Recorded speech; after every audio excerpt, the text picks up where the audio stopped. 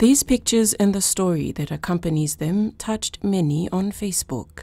The picture of Pius Kaugo's son breaking down as he stepped up to the podium to receive his father's certificate.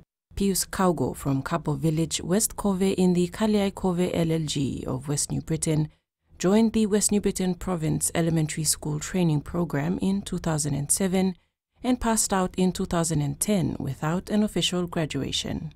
The 57-year-old had been looking forward to finally being certified when he sadly fell ill and passed away on October 31st, 1 month before his graduation. Kaugo's eldest daughter, Vanessa Gori, described her father as a great man who had a big heart for education in West New Britain as head teacher for his local elementary school.